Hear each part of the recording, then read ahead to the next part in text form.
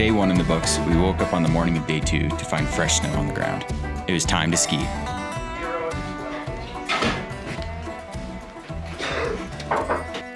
This is the morning of day two. Yesterday we got into the hut, put our stuff down and relaxed for a little bit, and we were able to get out for a nice afternoon ski. We hit a pretty fun northeast facing aspect. The snow is actually pretty good. It's a lot better than it is in Summit County right now. First day of skiing was definitely a success. Came back to the hut, we had a bomber 3-course meal. We're feeling pretty spoiled right now. Went to bed, woke up this morning. We've got some fresh snow on the ground, probably 3 to 7 inches, depending on what aspect we're looking at and where in the valley we are, but the visibility is really low. So we're probably gonna try to figure out some treed areas to ski just so that we can manage that visibility in the new snow. Looking forward to another fun day of skiing.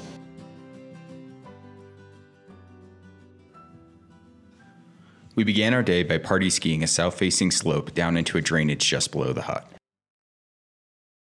This gave us a good feel for the snow before laying a skin track up a densely treed ridgeline into a zone known as the Paradise Trees. Our objective was a north-facing avalanche path that we suspected held some steep and deep turns. Your experience so far? It's been pretty good, man. Had a pretty good day hiking in yesterday. Got a quick lap in and got some good fresh snow overnight. We're gonna have a nice long steep lap and all the way back down. Hopefully get one more. Woo.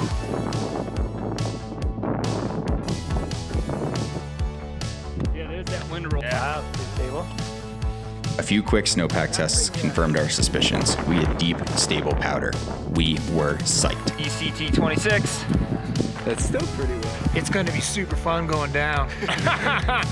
It was steep. It better be. It's steep, so it's gonna be fun. Yep.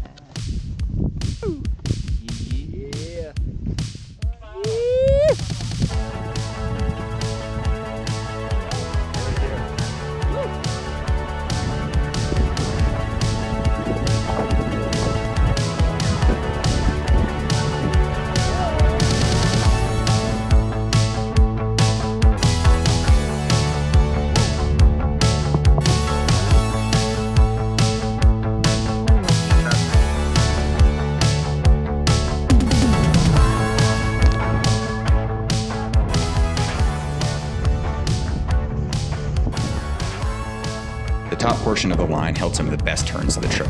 Knee-deep powder in a wide-open chute. What more could you ask for? As we worked our way down, however, the line gradually choked out and got pretty junky by the bottom, but it was worth it.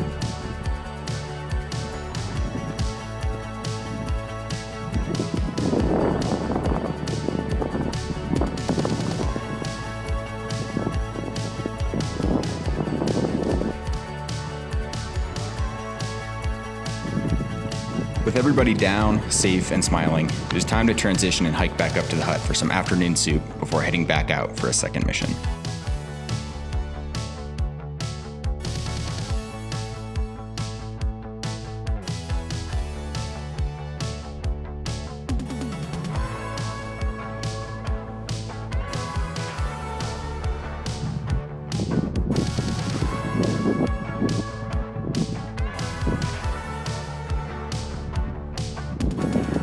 Spirits are high. We finally made it to the pseudo top, but it was a little bit of a black diamond skin track. You can see there's people crawling up right now. We skied that yesterday. Thinking of baby skiing that over there. The rocks, but I think it might be a little shallow there. So. Yeah, buddy.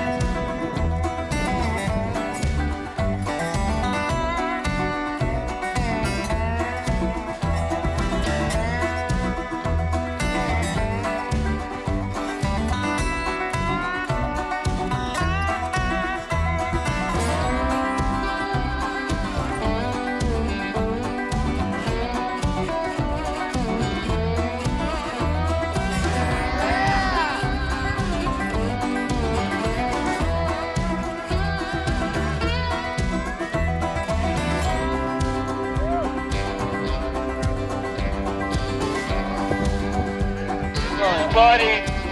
All right.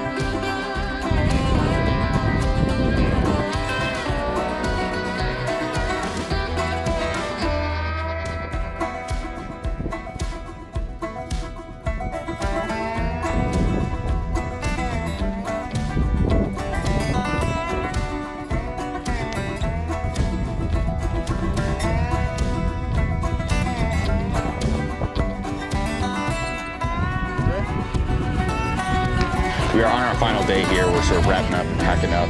Are probably gonna ski one line and then head back to the car. It's been a nice place to hang out, and you know, we've sort of tracked it up like a ski resort up to this point. But we've been really fortunate. The snowpack has been pretty settled down for us. The hut keeper was saying that we're really the first group that's been able to do some like actual real skiing. So I think we're very lucky in terms of our timing. You can also see across the valley, we've been skiing those tree shots in there at the avalanche paths. Those were probably our deepest turns of the trip, I would say. I think at the top of those tree shots, we probably got 20 turns of knee to thigh deep powder, which was pretty incredible. You know, I think the whole trip in terms of snowfall and the snow quality has been amazing. You know, we skied fresh powder lines the whole time, which we were certainly not expecting. So all in all, I think it was a pretty killer trip and definitely exceeded expectations in terms of the actual skiing we were doing. So now we are packing up and getting out of here, which is gonna be interesting because we gotta fill up our packs with all of our clothes, all the stuff we slept in, food, trash, all that stuff, and ski out of here. I think we're gonna try to hit one line on the way out. I don't really know. It's starting to get really socked in. So we're gonna make our way out of here, but I would expect it to take us probably, I don't know, a couple hours to actually get to the car. And then we have a 6-hour drive back to Breck, so it's gonna be a long day.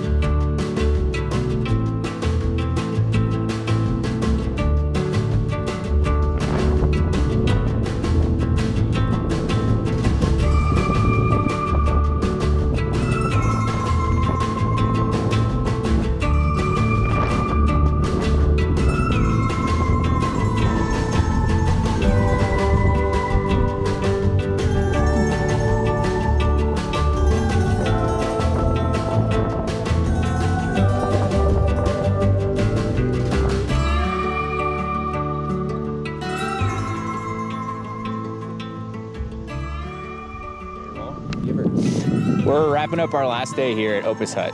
We just had a great line up in that valley right behind me. You can see there's some weather rolling in, so we are trying to get out of here so we don't have a terrible drive back to Breckenridge. But we had a great trip here. The weather really cooperated for us. The snow was amazing the whole time. You know, we had boot, knee, thigh deep powder, basically the whole trip, completely to ourselves. So, you know, as far as the whole Opus Hut experience and how unique it is, I think it far exceeded my expectations, and I imagine for most other people on the trip. You know, if you just sort of take a look around at the terrain that we're looking at right now, you don't see this, especially around Breckenridge, but you don't see this really anywhere. So I feel very fortunate to have just spent three nights and 4 days here, being able to ski around and have fun. So we're gonna take off. We have sort of a sketchy little run out, and I have this 65-pound pack on my back with shit hanging off. So we'll see you back at the car.